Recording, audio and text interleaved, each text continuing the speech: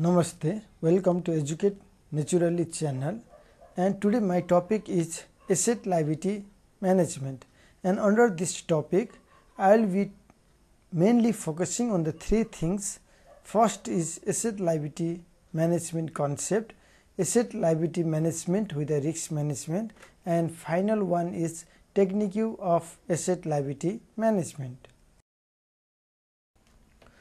Now let's begin with the concept of asset liability management. Asset liability management is a dynamic process of planning, organizing and controlling of asset and liabilities and their volume. From this point we can clearly note that asset liability management is all about matching the volume of asset and liabilities.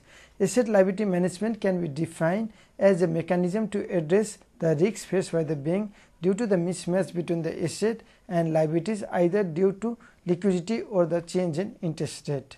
So when there is problem in the liquidity or the interest rate is heavily changes, there may result in mismatch between asset and liabilities.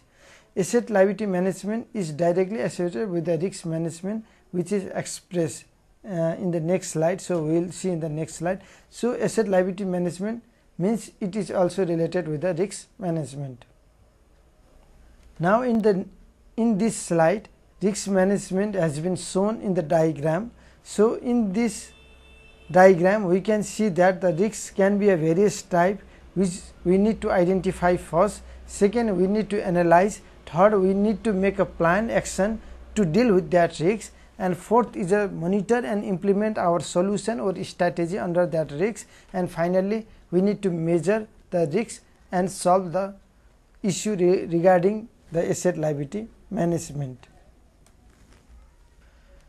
And finally, we can conclude that asset liability management with this point. First is measurement of gap on the basis of maturity bucket. So major point of asset liability management is to measure the gap on the basis of maturity bucket. Second is estimating the interest rate at which this fund will be repriced and a projected future interest income and interest expense. Likewise, exploring the alternative interest rate scenario so that we can balance between the asset and liabilities. And finally, selecting the appropriate hedging tool to minimize the risk. So risks may arise. Now we need to develop the hedging tool that may be a financial derivative tools, so that we can minimize that risk through that derivative tools or other hedging tools. Now technique of asset liability management. Here are some of the technique regarding the asset liability management.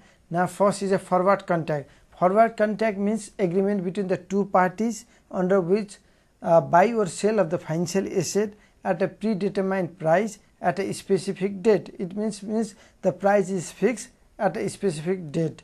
And forward contract are customized contract, not standardized, which means the contract are agreed upon the individual parties. So from this we can clearly understand that agreement between two parties at a predetermined price at a fixed date and mutual agreement between the parties. So this can also be a call traded over the counter, OTC contract.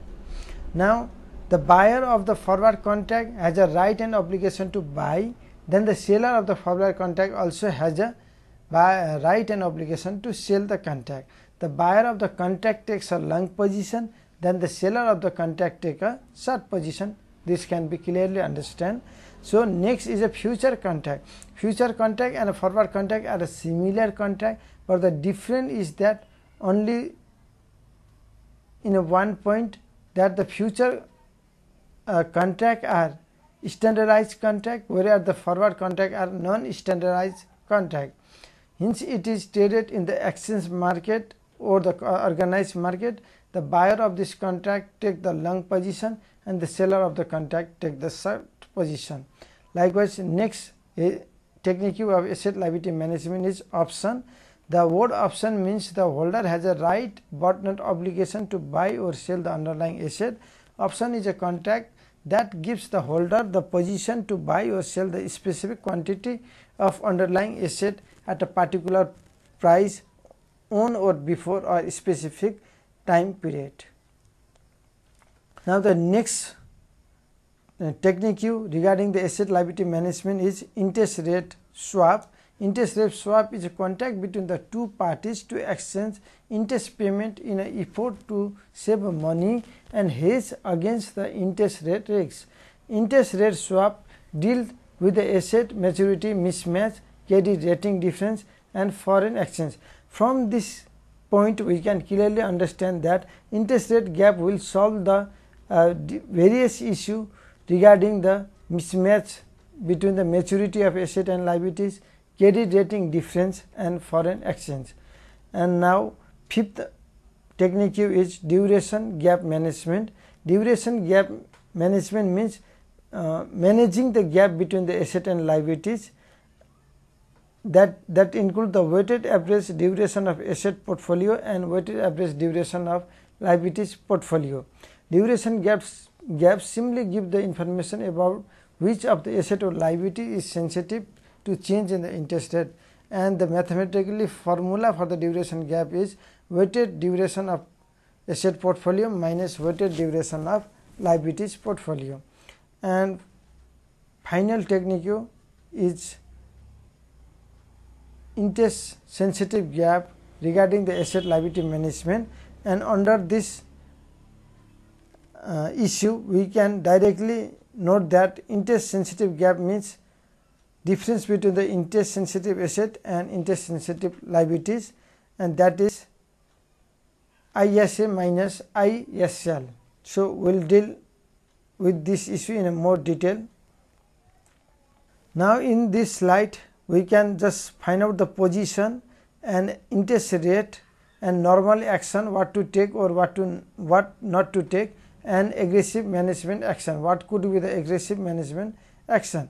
So if the interest sensitive gap position is positive, and in this case if there is a rise in interest rate, then normal action will be wait for the gain, means we will wait some period for the gain.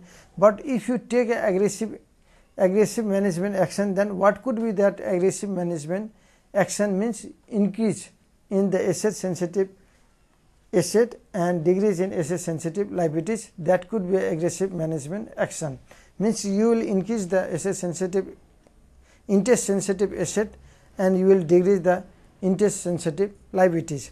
So if the IS gap is positive and the expected interest rate in the market are falling, then in that case if you just sit on the normal action, then your action could be a gap to be made a 0.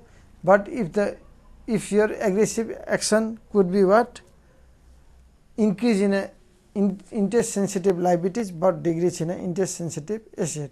Now in the negative situation of the gap, if the market interest rate are rising, then you will just try to make the gap 0, but aggressive management action could be increase in interest sensitive asset and decrease in interest sensitive liabilities. Now in same situation, negative situation, if the interest rate are falling, then you will just wait for the gain, and in this position we will just increase in interest sensitive liabilities and try to decrease interest sensitive gap. So regarding the asset liability management, this much on my topic. I will be bringing more topic on more coming days. So please subscribe the channel Educate Naturally to enhance your knowledge regarding the banking and other more financial sector to enhance your better career development. Thank you so much.